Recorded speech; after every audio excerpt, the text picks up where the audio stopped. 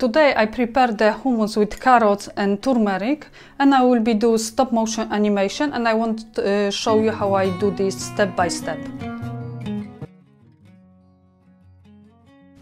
This is my stuff for styling the plate: olive, black sesame seeds, pepper, white sesame seeds, coriander and pomegranate. Here is my camera and tripod, one background, plate and a plate with hummus and artificial lights. Now I set up my camera, I put the plate and something inside what I put the focus, because I'm using manual focus, because when I'm using automatic focus, when I will be change or put something in the plate and shoot step to step, sometimes the focus can change and will be different place, and I don't want this. I put the plate and start to shoot step by step, moving the plate and shoot, and that will be looks my old photo, and I will be put ingredients step by step.